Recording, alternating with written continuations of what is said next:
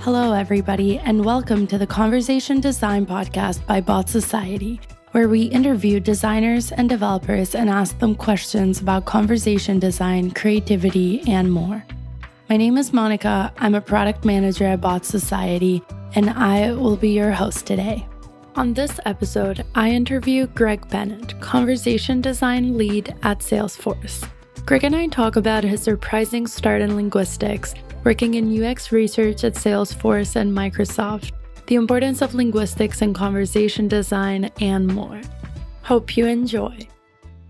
Hi, Greg. Thank you for being with us today on the Conversation Design Podcast. It's a pleasure. Hi, Monica.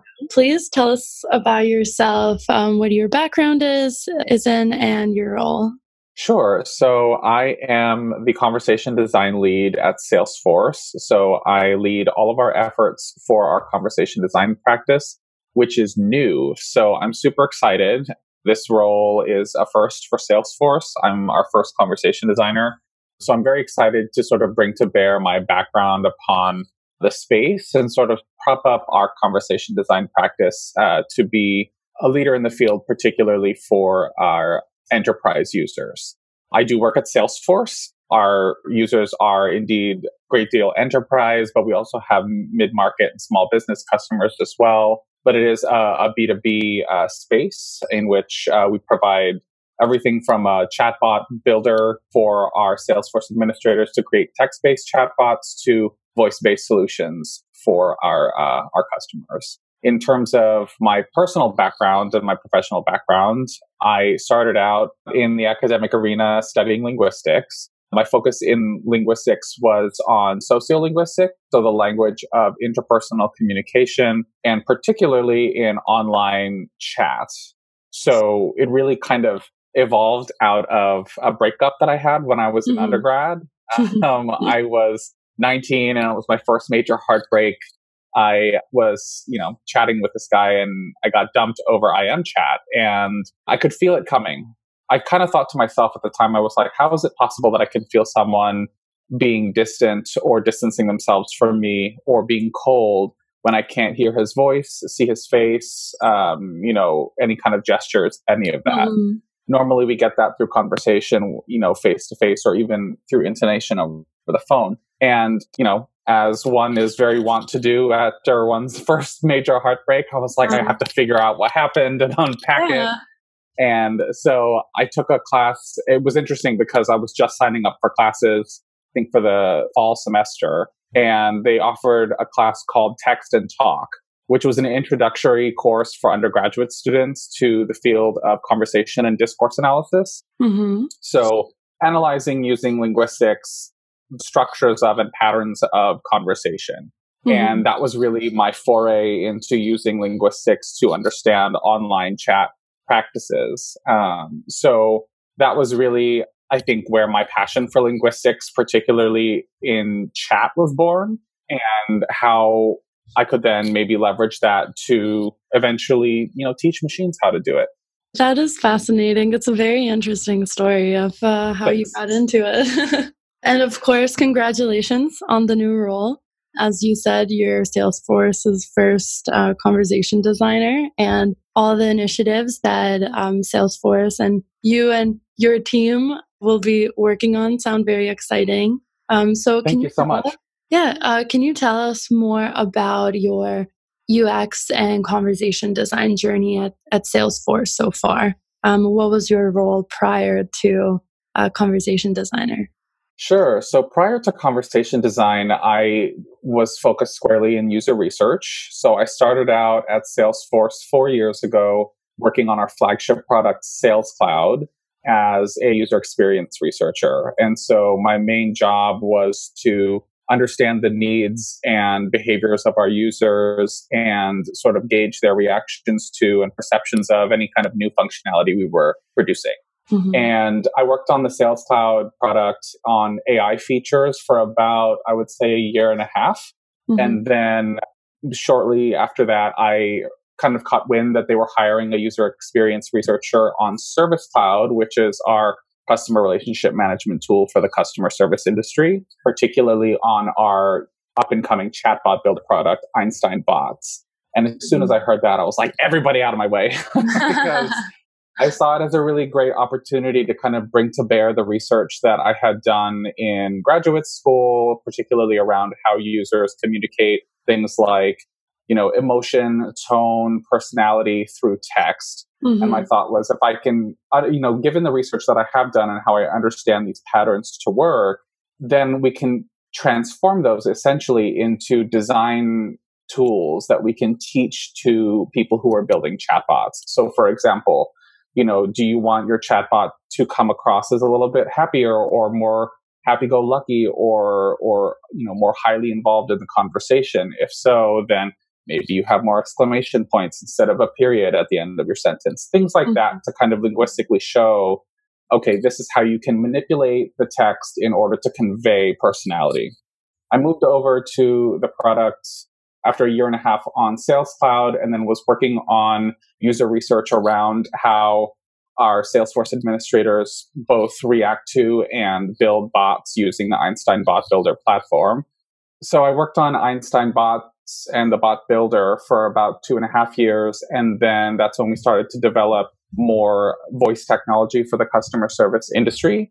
And so I've been working on that for about a year, and throughout my entire sort of time working on conversational AI user experience research, I also sort of moonlighted as a conversation designer, because for as much as, we needed to either run experiments or a usability test or a concept evaluation study, we would need some kind of user interface of whether it's voice or chat of the conversation. And we didn't have a conversation designer around. So I went ahead and just produced the conversation designs. And so it was interesting in that between the best practices around conversation design that I have published, as well as the sort of kind of moonlighting as a conversation designer on the side for a year, that was really sort of, I think, setting the scene and planting the seeds for our conversation design practice at Salesforce. That's awesome.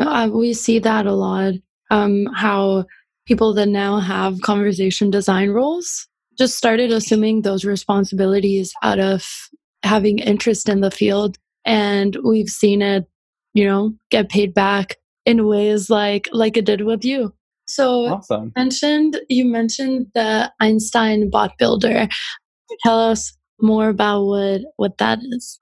Sure. So the Einstein Bot Builder is our platform within Salesforce Service Cloud that essentially allows our Salesforce administrators, anyone who is, creating things and building things on the Salesforce platform, to also build a chatbot, a text-based chatbot. And so it's a full-fledged builder application whereby you go in and you can create a singular bot and then create turn-by-turn interactions using a conversational text UI to essentially have a conversation with a customer. And so we've seen that across several different industries. It could be education, it could be retail, consumer goods, all of these different types of industries whereby their customer might have some sort of question that is relatively simple to answer and simple enough that it sits in that sweet spot between, it's slightly more complicated than maybe pulling a help article for myself as a customer, but not quite so complicated that I need a human to walk me through every single piece of it. And that sweet spot is really where we try to sort of guide our customers to build their chatbots. So, for example, something that might be better served for, say, a help article might be something like, what's the return policy for an item? And there might be an existing help article for that. But something that's maybe a little bit more complicated, like say for an airline, I want to maybe put on my profile that I have a gluten intolerance and I need a special meal flight. That's a lot more specialized and probably a lot more rare of a case type that it seems like it might not necessarily be the best for a chatbot. And so what we do is we suggest to our users, hey, take a look at your overall caseload within Service Cloud and see okay, what's the channel through which these cases are coming? Because you don't want to move a user from one channel to another. and then taking a look at the use case within that particular channel. Say, if you already have chat, then what are the most common use cases coming in through chat? Or what are the ones that are maybe coming in through email, something that's text-based as opposed to phone or telephony that's voice-based? And then going with those text-based case types and then picking the one that, again, seems like it can fit for having a conversation in terms of explanation, but may not necessarily be the best use of a human agent's time. And that's the use case that you want to go with. So once you've decided what the use case is, then you can go in and you can essentially use the dialogue builder, which will allow you to create the conversation design. You can also produce rules and actions. And this is really what I think is the key value of the Einstein bot builder. Using these functionalities called rules and actions, it will allow you to take actions on the information that is stored within the Salesforce platform in your instance. So that's really where I think a lot of the power lies. Like, if you already have information about this customer, you can use the Einstein bot builder to then pull that information and inform the conversation that the bot is having, as opposed to having to, use some sort of other builder out there and create all these custom integrations. That takes a lot of time. Other aspects of the bot builder, you can customize. You can, true to Salesforce form, you can really customize a great deal of the experience. For example, the bot response delay, that's one of my favorite things as a linguist, because conversation is fundamentally about turn taking. If only one person is talking in the conversation, that's not a conversation, it's a monologue. And so in order to create that turn taking structure, you have to create some sort of a pause to allow the other speaker or person in the chat to take a turn in the conversation. The way that you do that using the Einstein bot builder is by using the bot response delay, which is fundamentally set at a default of 1.2 seconds. And that's based on field research that we did at Salesforce. Or you can, select that. You can deselect the default and then delay it to as much as 3 seconds, which is sort of like the top threshold that we like to set based again on fieldwork that we did of service agents using chat. And that allows you to kind of control the cadence of the conversation. You never want to set the conversation, the bot response delay at 0, because it will seem like it's rushing the user. Like, you type and you immediately get a response, it feels fake and it feels rushed. So that's the Einstein bot builder as a whole. It's a really cool platform. Yeah, it sounds like that. So the research you mentioned about the delay, is that research you did while you were working as a UX researcher? Yes, that's right. So when I started out on the team, the folks that I was working with, our UX designer, our product managers, our data scientists, a lot of them had questions about behavior and conversation. And I was able to draw on a lot of the research that I had done as, in academic linguistics around, manipulating the text in order to convey conversational style and personality. But when it came to the bot response delay, and that sort of like cadence of conversation, I hadn't really done any research on that in academia. So then as a user researcher, I thought of, well, if we're going to try and create something that is sort of adheres to how users expect conversation to work in chat, particularly for a customer service use case, we need to then observe how users, particularly customer service agents, are managing those chat right now as it's human to human. Because that will tell us what the current experience is. And then based on any kind of pain points we see there, we can improve it. So we went to my colleague, Molly Mahar, who is the UX design lead for Einstein Bots. She and I went to visit call centers and chat centers in Manila in the Philippines because it's high volume and it's they have to sort of essentially manage multiple chats at once. So it's very realistic of what a customer service experience might be. And we observed for, I think it was about 3 or 4 days. It was the most intense fieldwork I've ever done because I was sick. I was like dying on the plane, got there and only had 4 days to do our observations and then turn around and come back. And we were working the graveyard shift because the hours are different. And so they were working US hours. So we were in the call center and observing folks. And the thing that I sort of drew from my training in linguistics to do field observation, I was timing the pauses because you can see on the screen in the Service Cloud console the timestamps for how long, like when the utterance was sent in the chat. And so I would write down the timestamps and calculate essentially the response delay between humans. And I found that on the shortest side, you had something like maybe 4 to 7 seconds. And on the longest side, you might have like 2 minutes, which seems huge. It seems like a really, really huge pause. But if you think about the user on the other side, the customer is essentially looking for some kind of information. They're doing other things at the same time. They're trying to get whatever answer it is to the question that the agent has provided. And that adds time to the pause from the user. From the agent, they are handling possibly anywhere from 2 to 6 concurrent chats at the same time. So like 6 different customers.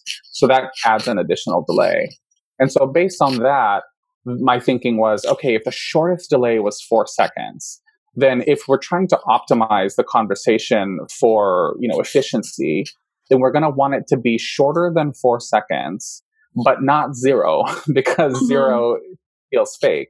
And so that's how we ended up at, roughly the 1.2 second marker for the default setting for the Einstein bot response delay, but then also set the sort of top setting of 3 seconds out. That sort of provides that sort of buffer where it still, again, feels, relatively natural, but not too long.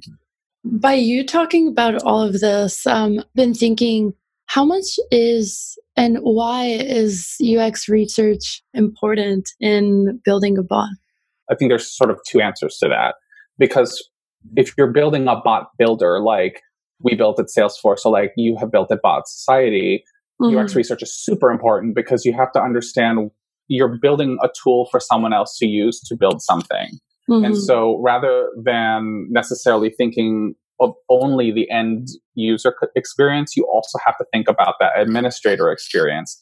What are the things that they're going to need? Like the metaphor I like to think of is if you're trying to make it such that your customers can deliver a table, then you have to think through what are the tools that you need to give your customer for them to build a table. And like not a bad table either, right? Like you don't want them to build a table with only like 2 legs or 1 leg, right? Like you want it to be sturdy. And so in order to get at that experience for admins, you really have to conduct research with them to understand, is the tool too complex? Is it lightweight enough? Does it give them all of the resources they need to be able to produce that full-fledged experience for their end users? If you yourself are building chatbots for customers, you're not necessarily building a chatbot builder platform, then UX research is super important because, when it comes to the conversation design, we all have assumptions about how conversation works.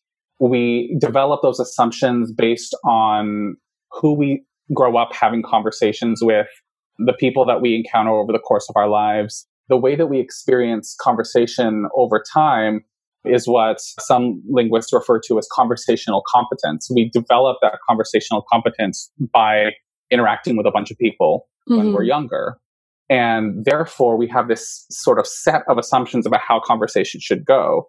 But the people who we interact with over, the course of our adolescence and childhood, they are, part of a local community. And so culturally, the way that they speak might be a little bit different than, say, how people speak in another community. So I grew up here in the Bay Area of California. My perception and sort of understanding of a norm of conversation is that you don't have as much conversational overlap. If you are taking a pause in conversation, it means that you are ceding the floor of the conversation to someone else for them to speak and take a turn. And that only one voice should be heard at a time in conversation. But if you're, say, maybe from New York City, then you may have grown up in a community whereby taking like only one voice heard at a time in conversation is boring. And conversation is more of like a fun game or a sport where everyone's talking at the same time, and that's what makes it energetic. And so that really is the locus of research that came from one of my mentors, Deborah Tannen. The core of her research really is about conversational style, and she was the first linguist to discover these sort of characteristics of conversational style in that way.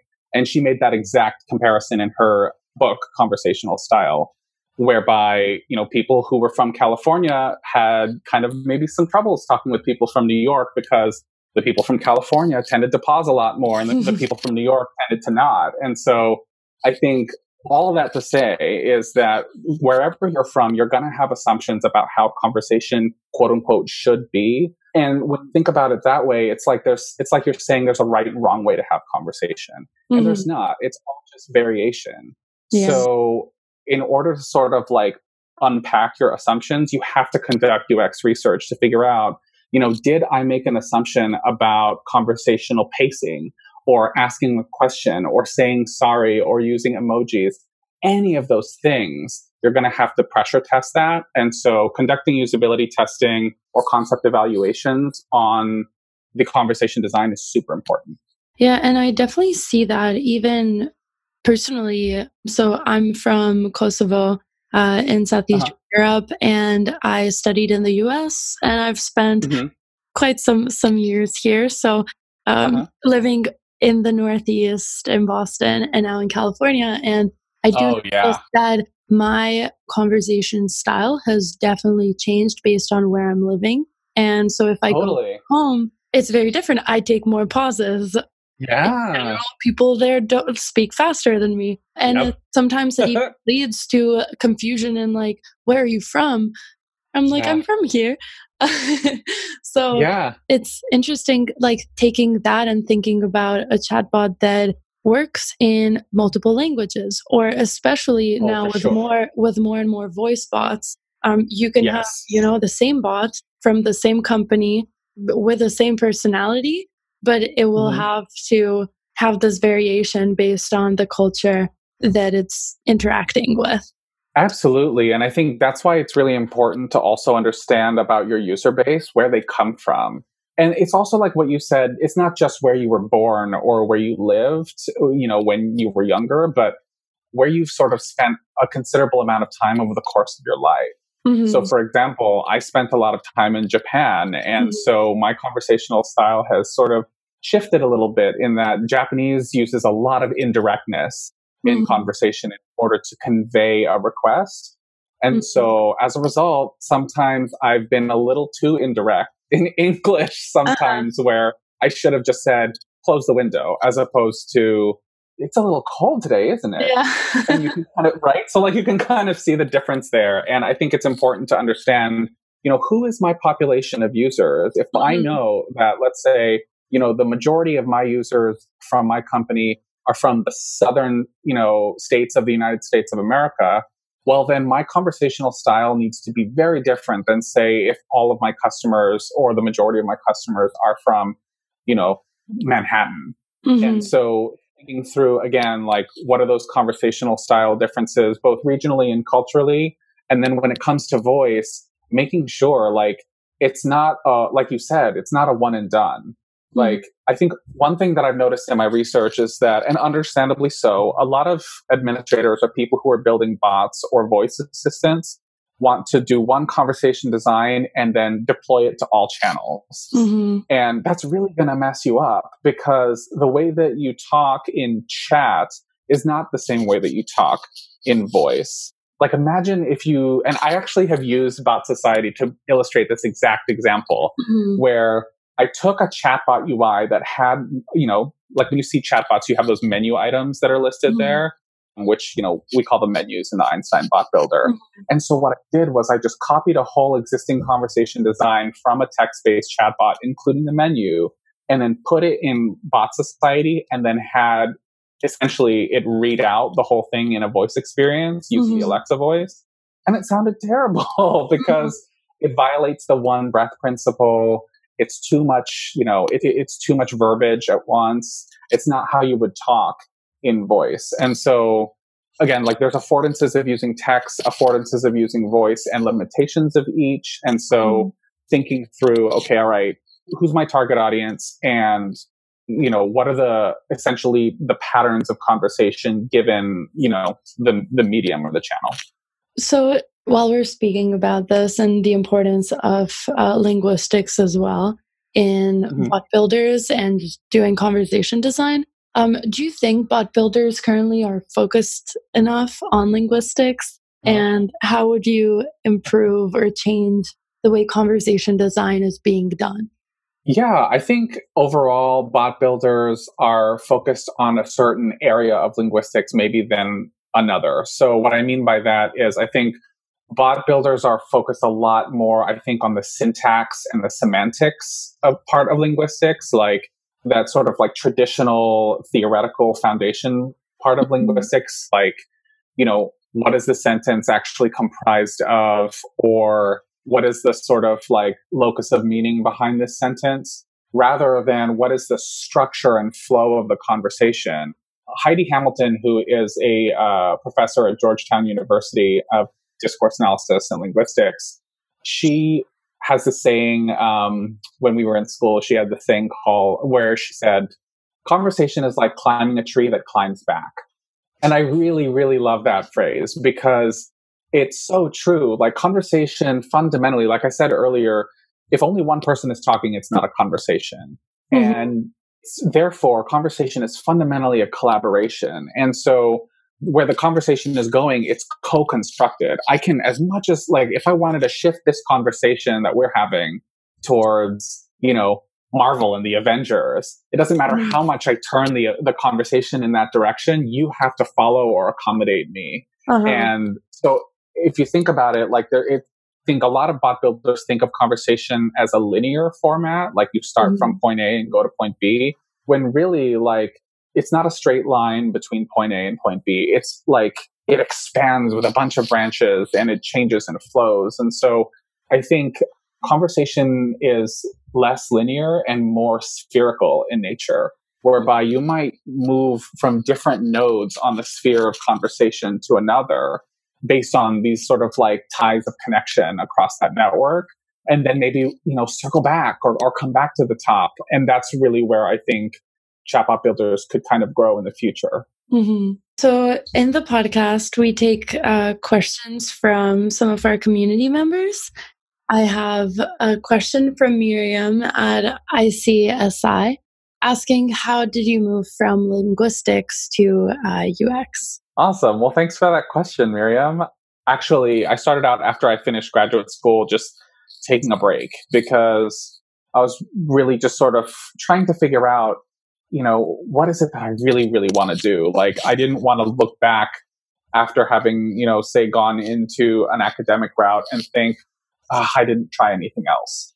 So I took a year off after graduate school, and very sort of serendipitously, I had an advisor in grad school, Anna Marie Trester, who sent me an email saying, hey, Microsoft is hiring a researcher and they want someone who knows something about ethnography and conversation. Mm-hmm. And I was like, what? How does Microsoft even know what those things are, let alone care to research them? Like I'd always just sort of assumed after studying linguistics in school that unless I studied computational linguistics or was a quantitative researcher, there was no room for me in the tech space. So what I did at the time was I knew nothing about what was going on. Like I didn't even have a resume. I just had my academic CV. And so I forwarded the email that I got from Anna to the hiring manager, hoping that, the hiring manager at Microsoft would recognize someone in the thread that, in that email. And I just said, hey, I'm interested in this role. I'd love to chat more. And then I attached my CV for their reference. And luckily that worked because they emailed me back and said, hey, can you come in for an interview? And it was to work on Cortana, which is Microsoft's voice assistant solution. Wow. And that was really my foray into UX. I had no idea what UX was when I got there. And I was very lucky to have a researcher who was more senior to me at the time, Lisa Pezinson, who took me under her wing and taught me sort of the ropes of user research and sort of how to start thinking about transferring my skills in qualitative research from sociolinguistics into a much more applied role of experience research. And so after that, I decided, okay, am I just really into this because I like tech, or am I into it because I'm new to it, or not as new to it in terms of like research skills, but it's a field that I hadn't necessarily considered before. So I did a brief stint in search relevance at Yahoo, and then realized, okay, yeah, user research is really what makes me feel alive. It makes me feel inspired. I was sneaking off to the user research labs at Yahoo when I had a spare chance to help the researchers there. And then eventually from there, that's how I ended up at Salesforce in UX research full time. That's awesome. There's a big transition from sneaking to help the UX researchers to flying to Manila and doing Totally. Actually, I've never thought of it that way before, but thank you for mentioning it because what a journey. Yeah. So what skills from linguistics have you seen really translate into UX research? Yeah, I think the first one would be pattern recognition. So as linguists, we'll get homework in school like, all right, here's a sentence in Runyan Kore, which is a language in Africa. Mm-hmm. I have no idea how to speak anything in that language. Mm-hmm. And the assignment is to figure out, okay, all right, so what does every piece of the sentence mean and what's the translation in English with just like a few key hints. Mm-hmm. And the whole task is to be able to understand, okay, what are the patterns here? Like, what are all the pieces of the words and how do they sort of fit together? And then what do they have in common with other pieces that we see in the data set? And then from those common threads, how can we then make judgment or make a call based on the patterns that we see?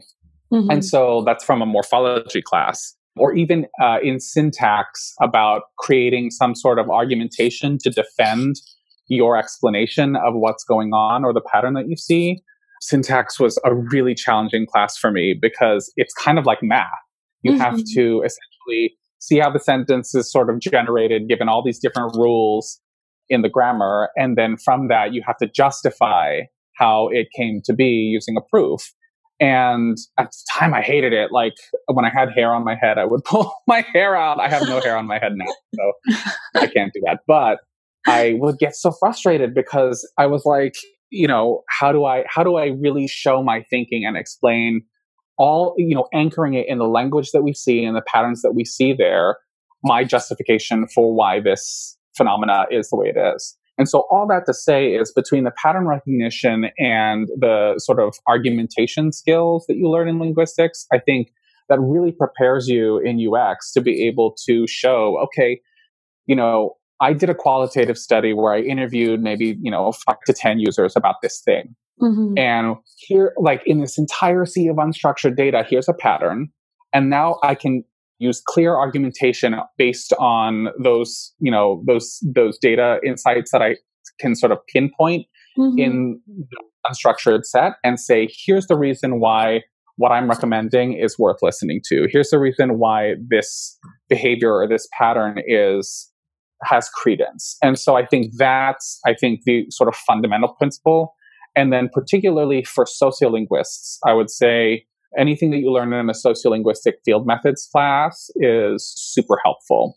Like for sociolinguists, again, like the objective is to research language in practice or language as it gets used in conversation and in the wild, in society. Mm-hmm. And part of that is, there's a field of sociolinguistics that's really interested in things like humans' accents and, particularly how they say the pronunciation of a word, for example, might be different in one region of the US or than another. Mm-hmm. And that can be due to a bunch of different factors. It could be due to socioeconomic status. It could be due to race, sexuality, gender, identity, region, you name it. And if you're trying to sort of capture that data on tape, you don't want to bias your participant by saying it out loud. So I had to do an assignment in Washington, D.C., where we, in DC, there's multiple ways that you can say the word orange. Sometimes they say the word orange. But I don't want to bias my participant in the study by saying, can you say the word orange for me? Because then they might be more likely to repeat that pronunciation that I just created. So it's almost kind of like playing the game Taboo. Like if you've ever played that at party or something like that, although we don't really have very many of those anymore. I'd have to say things like, okay, how do you get to Vienna? Which is a stop on the orange line in the DC metro system, in hopes that they say, oh, you have to get on the orange line. And so, again, that's just an example of if you're asking a user a question, you can't ask them, do you like this feature, yes or no? Because they're more likely to agree with it than say no. It's going to lead them to think. And so thinking more open-ended and asking these more open-ended questions. Again, I think sociolinguistic field methods also really help prepare you. So when I was considering the transition from linguistics to user research and UX, it actually didn't seem like a huge jump. Like I went through, there's a methods book by Kathy Baxter, Catherine Courage, and Kelly Kane called Understanding Your Users. And it's a really great handbook that I recommend to everybody. Explains the methods of user research in really great detail. And as I was going through each section, I was like, oh, I know how to do this. It's just called something different in UX than it was in. Those do sound like very relatable, like skills to have, even in conversation design, not just translating from linguistics to UX research, but also in like recognizing speech patterns and in conversations. That's something we've been working on at Botsociety. How do we pick up on these patterns and make it easier to design for them? Well, you know, with repair paths. And from your lens, like what a conversation is like. How do you imagine a conversation? Yeah, like when I'm doing conversation design. Yeah. Or as a linguist and conversation design, when you're thinking about testing. Totally.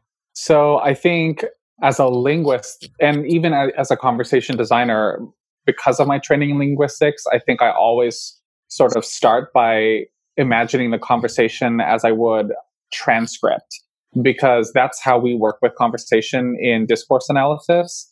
It's written out in a transcript, and there's very specific transcription conventions to show things like a pause or a false start or repetition or when there's overlapping speech. All of those things are how, because of my training, that's how I visualize it. But I also recognize that as a conversation designer, that's not necessarily, it can look kind of dry and technical. So not all of my stakeholders, like my product managers or my engineers or my data scientists, might be comfortable visualizing the conversation in that way. And so sometimes what I'll do is I'll work with someone who's better at visual design to create kind of like a storyboard that shows how the conversation looked between two people, or let's say in this case, a machine and a person, to kind of show that concept up front. But then when I'm actually trying to deliver a conversation design for the system, I like to, and this is going to sound really basic, but I like to use Google Sheets, because that way it allows me to kind of like show, again, if they're like, it's easy to show if two people are talking at the same time or two participants are talking at the same time. But also, and this is something that I've found especially helpful, is I can create a third column beside the user and the agent or the assistant called design notes, where I get to essentially write my explanation of the design choices that I made. And I think that's really important because it will convince my stakeholders of the importance and the meticulous decisions that went into the conversation design.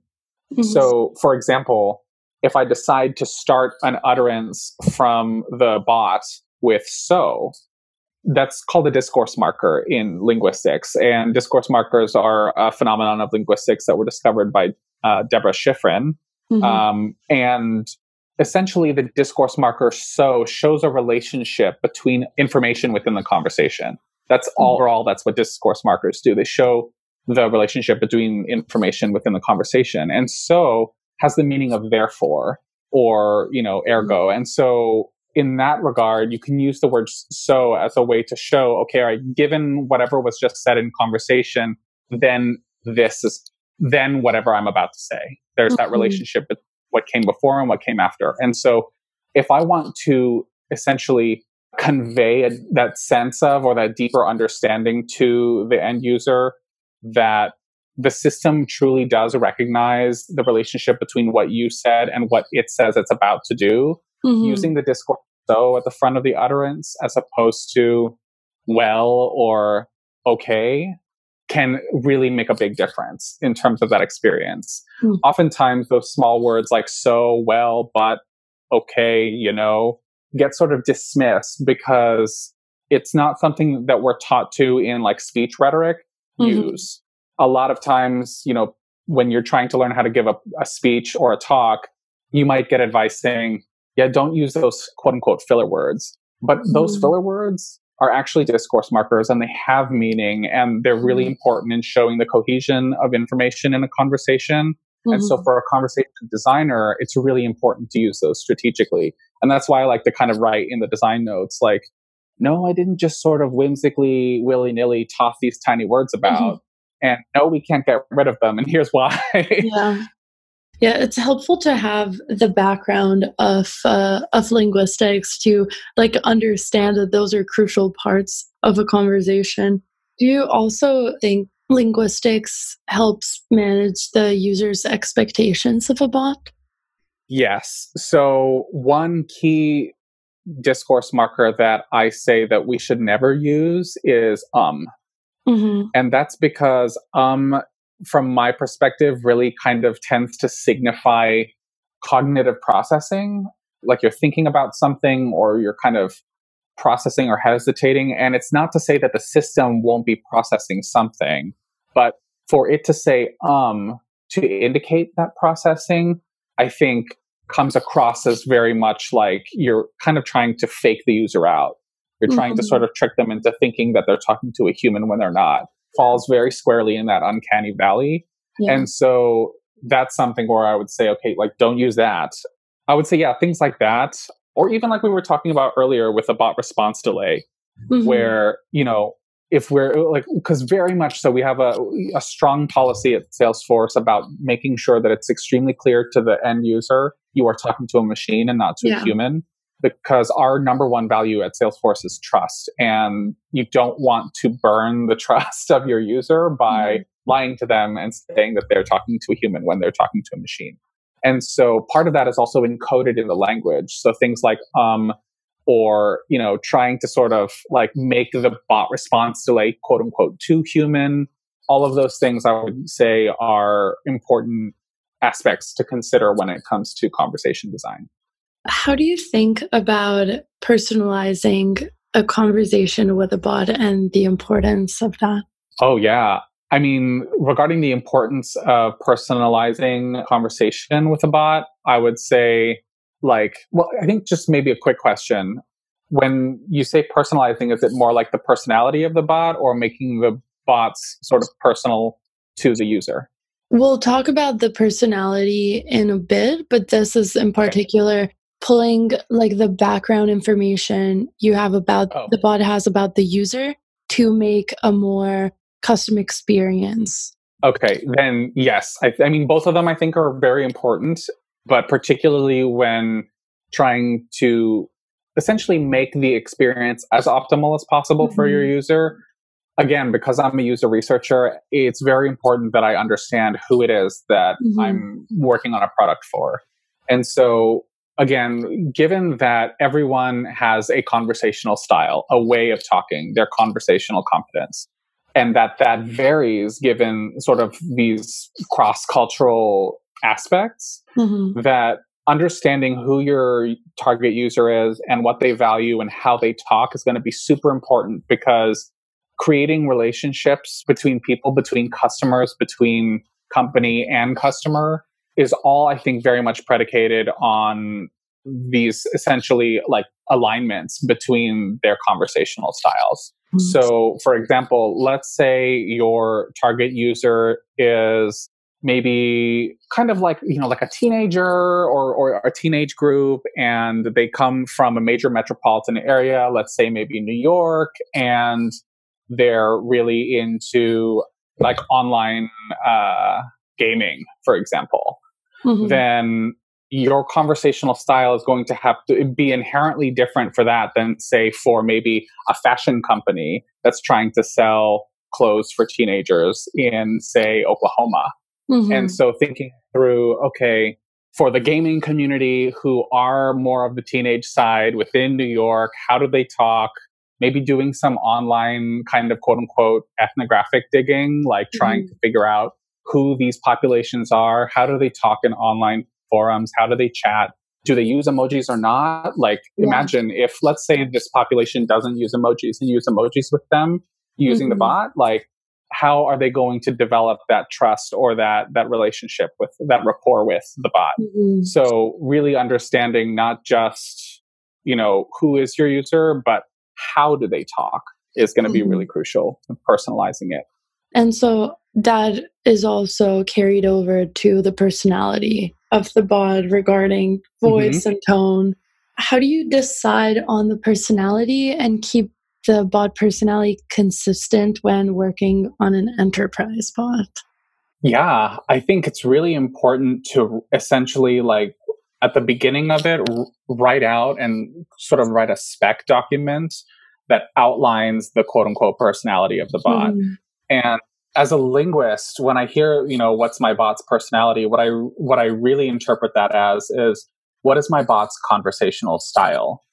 Because you sort of convey your own personal identity in conversation through the way that you use your language.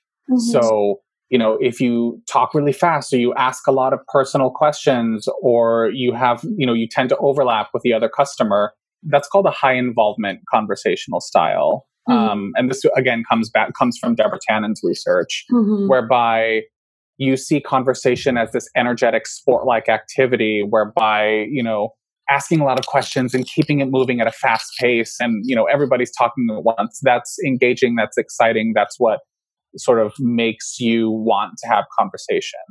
That, I would say, is important to outline. If you know that your user population is, exhibits that conversational style, then your bot should also try to exhibit some of those traits. Now, that also has to be reconciled against the brand of your company or your organization. So let's say that you're a customer that's like a coffee shop, and you're kind of like maybe a little bit more of a high-end coffee shop, and you have this minimalist design, and it's somewhat quiet, but not overly ebullient or loud. Okay, well, then, if your user population is high involvement and they are, they ask a lot of personal questions, they talk really fast, they're really energetic, whatever, then you're going to have to find some way of expressing those qualities without violating the boundaries of your brand. So maybe it means, okay, you don't use emojis, but you reduce the bot response delay to as low as possible, like maybe 1.2 seconds or, half a second, or something that makes the pace of the conversation a little bit faster. Or maybe instead of using a lot of exclamation points, for example, you might ask a couple more personal questions about the user, like, how's your day going? I would say, instead of maybe, again, leaning overly in the direction of, okay, we're going to send a ton of images in the chat and GIFs in the chat, whereby that maybe deviates a little bit from the more buttoned up brand that your organization has. Maybe you ask a couple of more questions about the user that are, targeted toward them and less about the overall transaction that's at hand. So maybe instead of, at the end, thanks, is there anything else that I can do for you? You could say something like, thanks, what do you think about this new coffee? Or, something like that, to kind of get their opinion on something, learn a little bit more about them, where it's not too personal, but it also shows to them that you're trying to learn more about them. That's very much in line with a high involvement conversational style, where again, you're not violating the bounds of your brand. That said, you also have to know, let's say it was the inverse, where your brand is this super bubbly, hip, and, there's lots of stickers and emojis and images and stuff that go with your brand. And so you use those in your chat, but your end users are more high considerateness, which is what Deborah Tannen calls another conversational style, where there's, less conversational overlap, not as many questions. There's a clear pause between turns of conversation.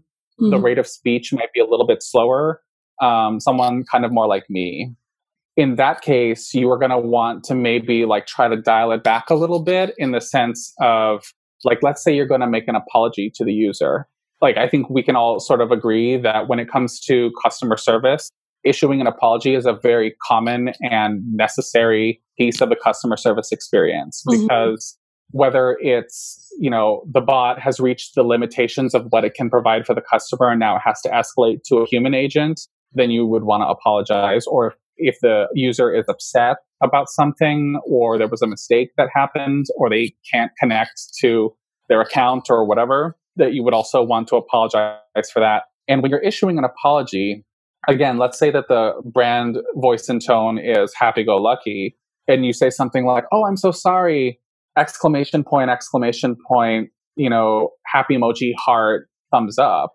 Like that might adhere to the happy-go-lucky brand, but then when it comes off in conversational style, it might be interpreted as sarcastic. Because when it comes to issuing an apology, the emojis might essentially give a tone to the overall apologetic message that conflicts with something like apologetic. Rather, it's like, "Oh, you seem to be really happy that I am experiencing something not so great." And so while you're saying you're sorry, you have these happy inflections at the end, and that comes across as sarcastic. So thinking through again, like trying to, again, when I had mentioned, like, okay, if you're creating sort of like a guideline sheet about what the bounds of the personality or conversational style of the bot is, making sure to also articulate, okay, when do we deviate from that style? If I'm issuing an apology, do we tone it down? Do we tone it up? Things like that. That's super helpful. And kind of going back to when you were talking about violating the bounds of the brand, or not necessarily violating, but being mindful of the boundaries of the brand. And when you deviate from that, we got a great question from Alina, who's a student at UC Berkeley, asking about chatbots being used in more empathetic industries. So until now, I think the examples have been more about businesses talking to customers, which is a very important relationship, but more specific in like how she phrased it, empathetic industry. So counseling, therapy, mentorship. Oh, yeah. How do you see chatbots being used in those industries, and how is that different? Yeah. So thanks for the question, Alina. I think it's a really good one. That actually reminds me of something I saw in a workshop at CHI, the Computer Human Interaction Conference. I want to say maybe 2 or 3 years ago. So I was in a workshop on chatbots, and someone had presented a paper whereby they had found in their research that users actually tended to engage more or have sort of longer or more in-depth conversation with machines for these exact use cases, like therapy or counseling. This perception, I think, that users are understanding that, okay, I am talking to a machine, and it's not going to go to the break room and possibly tell someone else my thoughts or my feelings. And so there's this sense of anonymity, but also privacy, I think, that is perceived about bots, in which case we can sort of leverage that to sort of help scale, especially now in a time like this, in the age of COVID-19, whereby, all of our resources are strapped, and people, I think, need counseling and therapy more than ever. Talk and communicate and get that out. And I think we're seeing a little bit more of a proliferation of counseling and therapy bots, based and to good reason, with good effect, in the sense of people can confide in them without sort of maybe wondering, okay, how is this information going to possibly, spread in some way. So I think it really comes down to, again, trusting the platform that the bot is built on, making sure that it's secure and that the information that the user or the client is providing is, again, very much kept private and maintained in that secure way, but also very inherently in the understanding that in talking to a machine, the machine isn't going to make any judgments about you. It's not going to sit there and possibly think or analyze you in some way. It's just there to listen.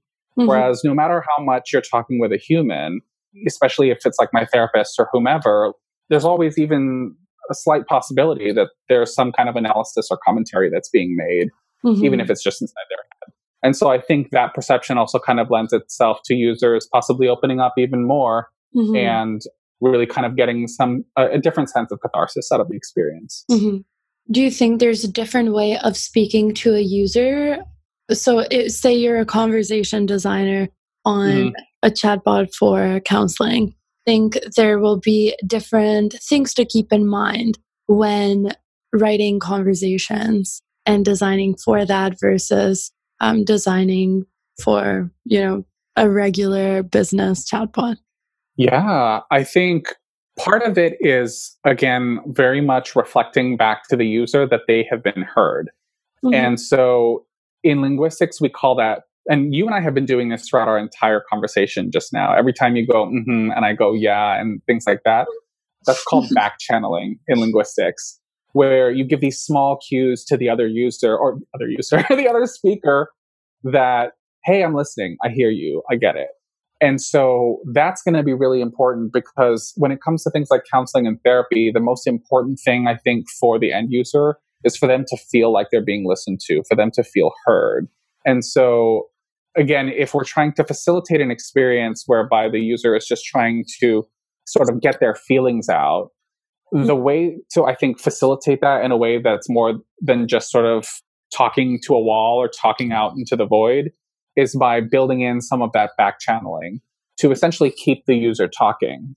Again, if the objective really is to get the user to just sort of vent and get their feelings out, knowing that the catharsis from that can be really helpful in a time of isolation, then adding words like, or wow, in the case of something that's extreme, or, oh, that's interesting, or, oh, I see. The discourse marker O shows, it marks the receipt of information.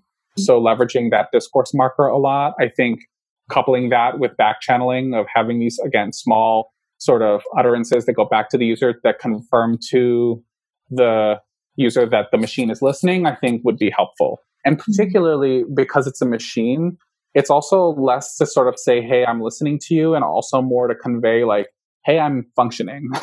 Because the bot isn't going to be saying much back, right? Yeah. And so the assumption is that, like, if there's like a really, really long pause from the bot side, the user might start to think like, hey, A, are you still there? B, are you still functioning? And C, like, does this thing work? And that's, I think, all of that can kind of be remedied with the combination of discourse markers and back channeling. Thank you for that. And we're reaching the end of the podcast. Okay. So I have a couple more questions, more specific to your process and your advice. So what inspires you? Anything you listen to, music, anything you watch, read to get inspired to do the work that you do? Let's see, what inspires me. I think part of it, I would say, is my parents and my friends and like family, who I think they know that I'm already sort of inherently interested in this. And therefore they all sort of come to me to complain about the terrible experience they might have with their voice assistant or a chatbot online. And I feel very inspired by those moments to then think through, how can I fix this? How can I make this better for the people around me? So that's certainly, I think, a personal inspiration. But also, like, in popular media, this is going to sound, maybe I'm revealing a little bit too much about my media tastes these days. But every week, some friends of mine from college and I will sit down and have a Netflix party. And our sort of like choice of TV shows as of late have been like, kind of like trashy reality TV. And so we've been watching this show called Too Hot to Handle, which is not safe for work. So I don't recommend it for work. However, they do have this voice agent, like this like Alexa type, like bot on the show that talks to all the participants, to all the contestants. And one of my friends from college, she is a graduate student in computer science, and she also works on NLP. And the whole time she and I just sit back and we're like, fake, not real, fake, and trying to sort of unpack and the other one in the conversation, in the Netflix party, she's a linguist. So we all make commentary on how, like, okay, how do we know that this isn't real, or it's been edited, or how this didn't necessarily work that way. And so it's a kind of fun way to sort of keep the skills alive, but also think through, okay, if we think that this is fake, like, how would we make it more real? Or if this is the North Star, like, whether it's that, or it's, Friday, or Edith, or Jarvis from, the Avengers and Iron Man, or Data from Star Trek, like all of these conversational agents we see in popular media, that really is setting the consumer expectation for where bots are going and what their expectations are. how can we get there to kind of meet that? Mm-hmm. And then particularly, how can we also mitigate it from possible like risk or possible harm that it could do to participants? Like one really interesting, so spoiler alert, if you are watching Too Hot to Handle and haven't watched like episode 3 or 4 yet, skip over the next 10 seconds of what I'm about to say. But there's a part in a series where the voice assistants will kind of tattle on the contestants a little bit. What are the ethics around that? Like, what are the ethics around, or, you know, the sort of values around the machine, quote unquote, keeping secrets? I mean, imagine if we're thinking about, you know, a voice assistant inside of a home where it's family. Is it okay for the parent to go in and be like, all right, so like, did, you know, Johnny and Sally do their homework today? That kind of a thing. So really starting to unpack some of that. Also, I think it's a good inspiration in terms of like a thought experiment around where these things could go and what we would need to do to meet those expectations. Yeah, for sure. That actually sounds really interesting. I think it should be researched for my job too. Oh, yeah. I mean, it's so funny because I'm like, I wouldn't have expected to get that kind of inspiration from that kind of a TV show. And I don't mean to like demean it, but it's like, for example, I had one of my friends from college, she sits around and she was just asking me yesterday, she was like, why do we keep watching these reality TV shows? I want to watch a documentary. And I was like, wow, I feel really judged right now. But that like, even still, I'm like, I find learning and inspiration in the world around me, no matter what's going on. And so even if it is something like, you know, a reality TV show that you otherwise might think doesn't provide a lot of intellectual value, I still got some intellectual value out of it because it's saying, okay, like, all right, this is how these producers have framed and positioned this voice assistant within, you know, a social environment. What is that then setting expectations for consumers and users? And what do I need to then start thinking about and researching and, you know, designing in order to help mitigate and also frame that future in the future? Yeah. I think it is this curiosity that clearly you very much have, that's helped you from role to role, from field to field. Let's end with your advice for people seeking to transition from either linguistics or UX or another field to conversation design. Oh, yeah. I would say for linguistic to conversation design, that actually seems like a slightly easier transition in that you are already trained in essentially in the framework of the UI itself that you'll be building. Mm-hmm. So because the UI itself is conversation, if you're coming from linguistics, you're used to working with language as an interface, whether that's analyzing the data or, you know, trying to produce something from it, an analysis of some sort. So I think the jump from conversation analysis or discourse analysis or linguistics is not as far for conversation design. I would say if you are a linguist and you're considering becoming a conversation designer, to start actually trying out the tools that are out there like Botsociety or Einstein Bot Builder, to start really essentially getting familiar with how you would go about producing something like that. If you are, say, a UX designer who is interested in conversation design and wants to shift from designing experiences for a graphical UI to more of a conversational like voice or chat UI, then I would say maybe one of the first things I would do is read this book by Deborah Tannen called That's Not What I Meant. Mm-hmm. Because I think one of the biggest sort of challenges with folks who have never worked on conversation in any capacity before kind of assume that because they can have a conversation successfully, that means that they're like essentially good at it or they're an expert at it. And I don't think that I don't think there is such a thing as someone who is quote unquote good or expert at conversation, because conversation is highly variable.